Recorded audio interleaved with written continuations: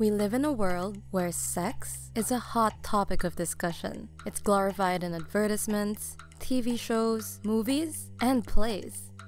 Sex drives a lot of people, but what if it doesn't drive you? What if it's not the number one thing on your mind all the time? Does that make you weird? No. If you're someone who experiences sexual attraction only when you have a deep emotional connection with someone, then you may identify as demisexual. You might be asking, wait, is demisexuality a sexual orientation? It is believed to be a subset and add-on to an individual's identity rather than being an individual's sexual orientation. Sexual orientation, as people see it, is which gender you are sexually attracted to or not. Demisexuality is a way of experiencing sexual attraction.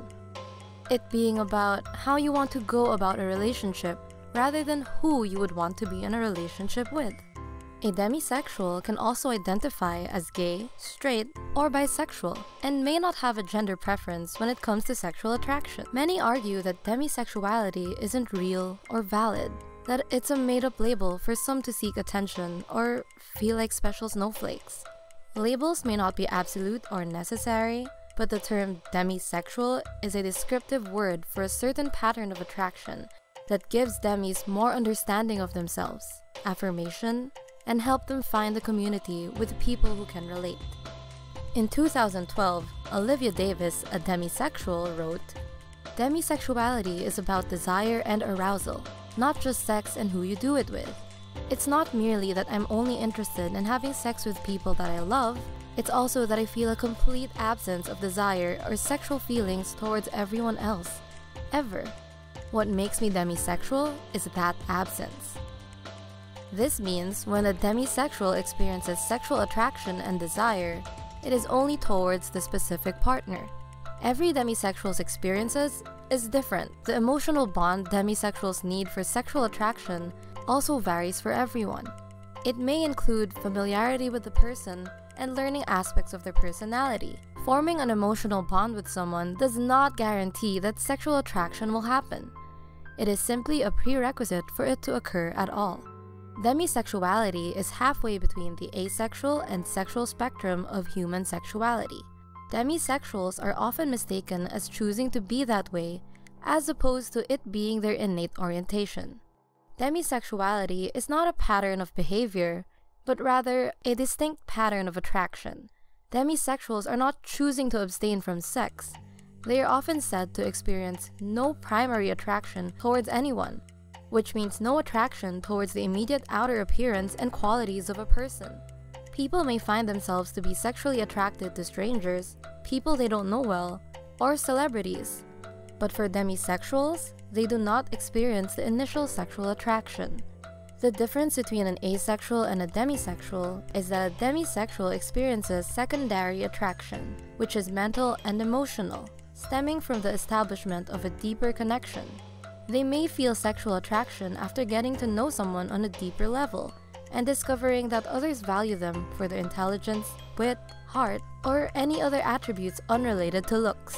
People who don't really understand demisexuality may label those who show little interest in sex as a prude or something similar like shy or someone afraid of intimacy. Just because someone isn't interested in sex with strangers does not make them abnormal or a prude. But at the same time, others might mistake demisexuals as people who only have sex with those they love. Sexual attraction is not the same as sexual behavior. Demisexuals can choose to have sex with whomever they please, whether they love them or not. It doesn't make them more or less demisexual. Many non-demisexuals choose to have sex with people they love, and that does not make them demisexual. Demisexuality refers to the underlying sexual attraction you feel, sexual feelings directed towards a person that you share an emotional bond with. Whether the demisexual decides to have sex with them or not has nothing to do with the definition of demisexuality. A lot of demisexuals get uncomfortable with the idea of flirting and may think it to be pointless. Demisexuals can still choose to engage in premarital or casual sex, and many do, though it is trust, openness, and emotional connection that really gets demisexuals going. Demisexuals may not like the thought of flirting at a bar, getting someone's number, and then leaving with a stranger and being intimate with them. A demisexual's idea of a fun night might instead be to spend time with friends, talking, dancing, and enjoying each other's company. Demisexuals may feel frustrated with people's tendency to overestimate their interest in them and feel annoyed that they cannot just talk to them normally without having others hit on them. Many demisexuals may choose to avoid situations like big parties or club scenes for that reason. They might feel more comfortable in dating close friends, as casual dating doesn't appeal to them. And they may wonder how others have sex on the first date or have sex with someone they just met. Another common misconception of demisexuals might be that they don't find anyone attractive ever. Demisexuals may not just see someone as physically hot and rate their attraction to someone based off of their appearance. This is an extension of point 1. The way demisexuals think about attractiveness seem to be different from how others think about it. Someone's attractive nature is found within for them. Physical appearance plays a very small, if not non-existent role in what draws them to someone. When peers talk about crushes, celebrities, and sex, the demisexual may find themselves a bit disconnected. Most people on the non-asexual side of the spectrum feel sexual attraction whether or not they have a close emotional bond with someone. They may have sexual feelings for attractive classmates, co-workers, people on the street, celebrities, friends of friends. However, they may choose to wait to have sex for reasons like it being against their religious beliefs or wanting to make sure the other person is kind and respectful, etc. It's different for demis. They won't start out with these sexual feelings at all. They'd have to know more about the other person to feel like there is a deeper level of connection. Everyone has their individualized experiences, making us different and unique.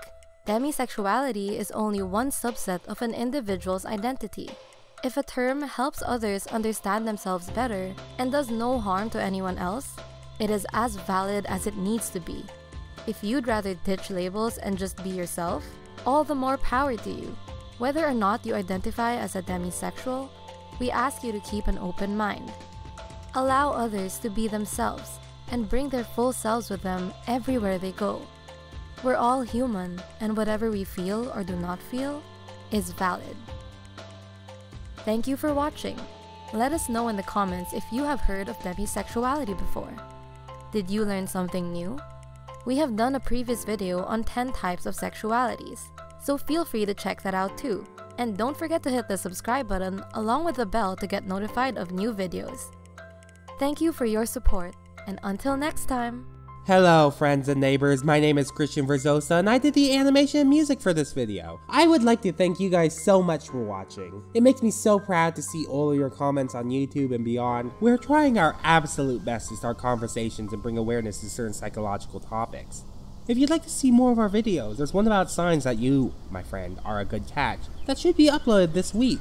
Or maybe it was already uploaded. Either way, it's a super fun watch. And as always, thank you so much for watching. Bye!